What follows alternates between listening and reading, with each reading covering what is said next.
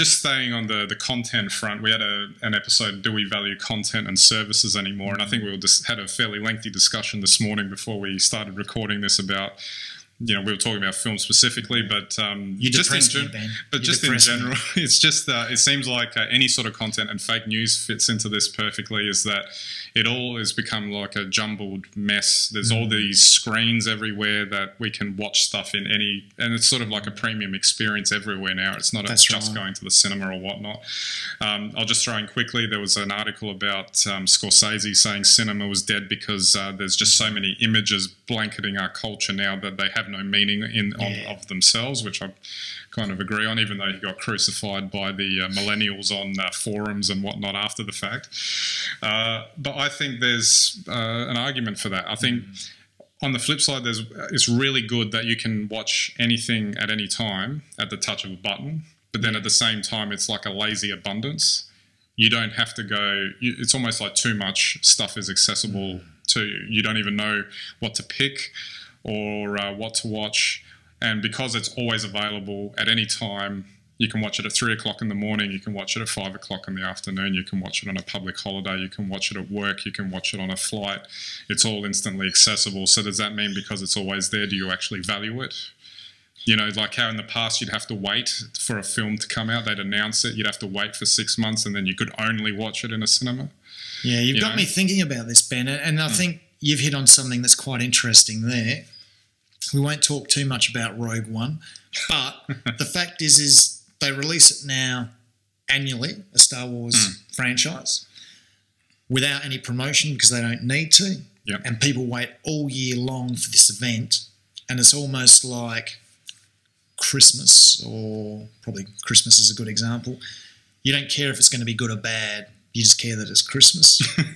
And I just kind of wonder if that's once again almost the extremes we're going to. On the one hand, everything else has been devalued because of its abundance.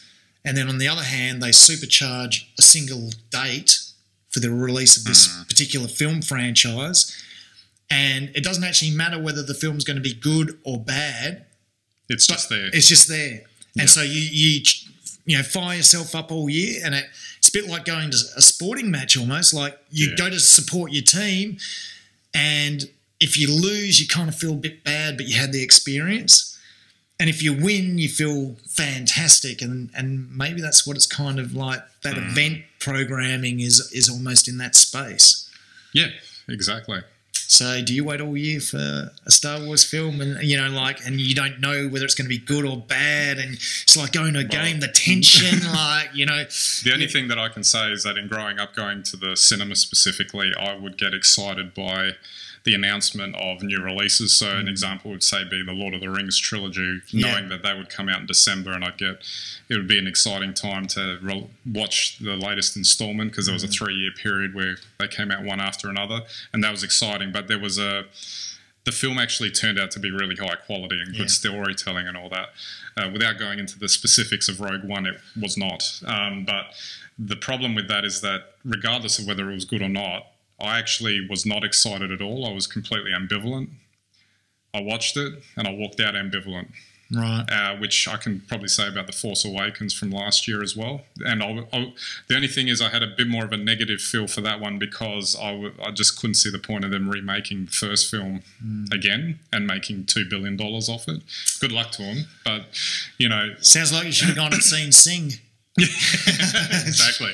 And it's just become a form of cultural recycling, which I think we touched upon as well earlier in one of our early episodes. Exactly. Where it doesn't matter anymore. It's people just walk out and with the attitude, oh yeah, that was all right, and they move on, and then they go and watch something else, and the film becomes almost disposable. And I find a lot of entertainment is like that now, and I'd argue that the experience, say, watching something on Netflix is better than going to see something in the cinema, because at least on Netflix there's more of a chance that you might see something that was of decent storytelling quality, shall we say.